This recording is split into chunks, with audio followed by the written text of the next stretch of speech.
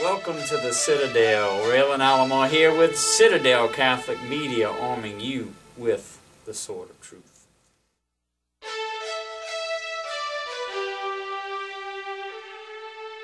Welcome back. Thanks for joining us.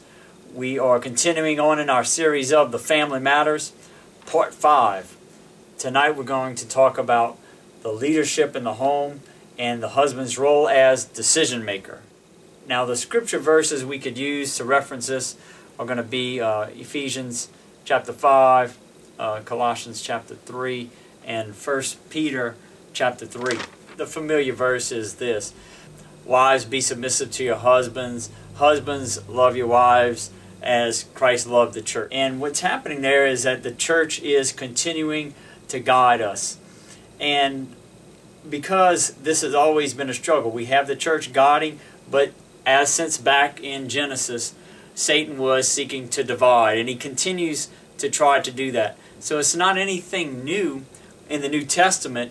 It actually is something that it is the natural law that has been there for all of mankind, and Satan would seek to undo or reverse that since Genesis and continuing on. So we have in Scripture, we have our first bishops there. We have St. Peter and St. Paul there guiding us, and we have had the church continuing to guide us along in these roles. Now we want to talk about the husband as decision maker. Leadership's going to cover a lot of different things. Tonight we're going to focus on he being the decision maker. Now let's look at how he's supposed to do this. Again, if we say he is to love his wife as Christ loved the church, this means that he can't use this role for selfish reasons. It actually should be a duty of honor. And so he has to be considerate and thinking about the well-being of all those in his family. He needs to be praying about the decisions that he's making. Consider the impact that they're going to have on each and every family member, on our wife and on our kids. And we discuss things, but then the final say-so comes back to the husband, the father, the leader of the home. The family is not a democracy. The family is led by the father. Now, in doing this, the husband develops a feeling of importance. Because if he is not in that leadership role, if he's not that decision maker, then what is his role in the home? If the wife steps into that role, then her role is vacated. Wives who tend to lead are very heavy burdened. They tend to seem to be worn out, very stressed, full of anxieties.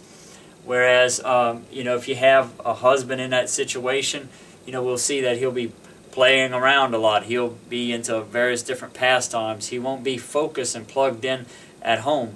And you look at the media image that there is of the husband and father, the father in the home, in entertainment and sitcoms.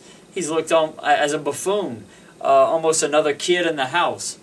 So what tends to happen is that might seem funny on TV, but what happens in the home is a tragic thing. He goes wherever he does have a feeling of importance. So he plugs himself into his work.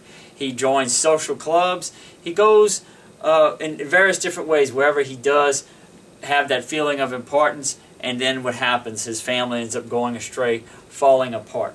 So this is the thing that has to happen. Husbands, dads, we have to step into that God-given role that we have as leader, as decision maker. And husbands and wives need to work together in this. In order for that to happen, for the husband to step into that role, the wife cannot be there. She has to be what? She has to be submissive, as the scripture says.